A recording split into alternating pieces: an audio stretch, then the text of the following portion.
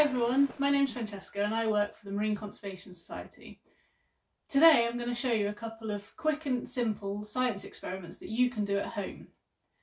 I'm sure you've all heard about or learnt about global warming, but if you haven't, it's simply because of greenhouse gases like carbon dioxide and methane that are present in our Earth's atmosphere that cause the heat from the sun to get trapped inside, which heats the Earth up. Now, lots of different things happen when the Earth heats up, but one thing in particular is that the ice on Earth melts. So I'm going to show you an experiment now to demonstrate how sea levels on Earth are rising because the ice is melting. Now, this particular experiment is showing you how ice on land melts, causing a rise in sea level, rather than just ice in the sea like icebergs. Now, the problem with rising sea levels is that any countries that have got coastline close to the sea will end up being flooded.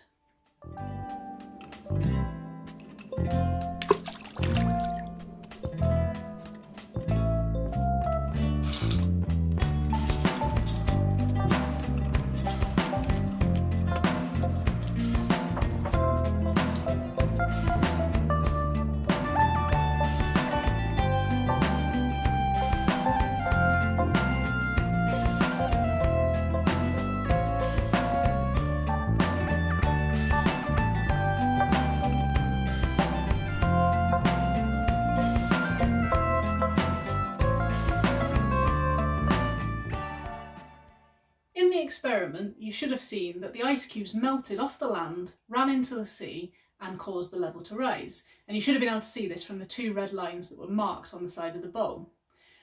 Now, an interesting experiment for you to try at home would be what happens if the ice isn't on land and it is just like an iceberg.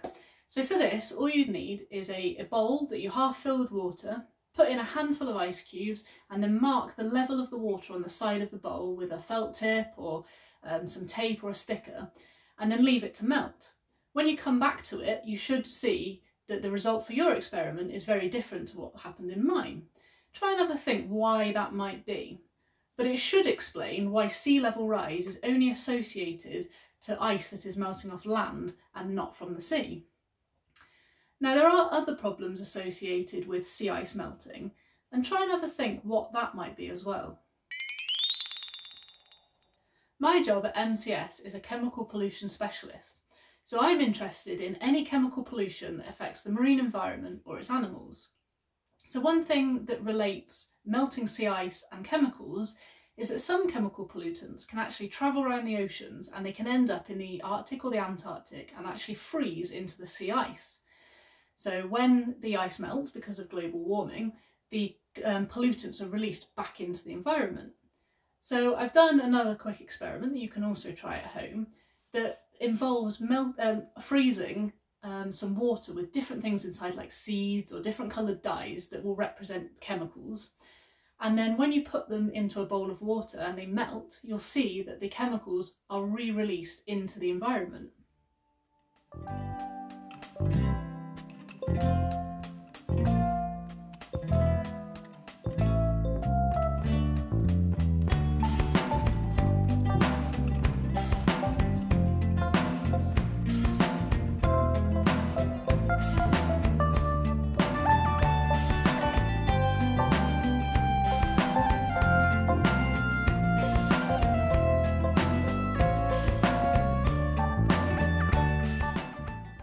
You could try adding different things to your ice cubes to see what happens. Remember though, that molecules of chemicals are very small and they're invisible in the sea and the ice, so this was only to represent what it could look like if they weren't invisible.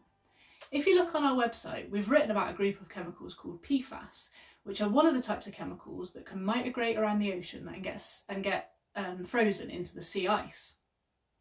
I hope you've enjoyed these couple of experiments and I hope you're excited to give them a go yourself, and maybe even do some research into other chemical pollutants that affect marine life.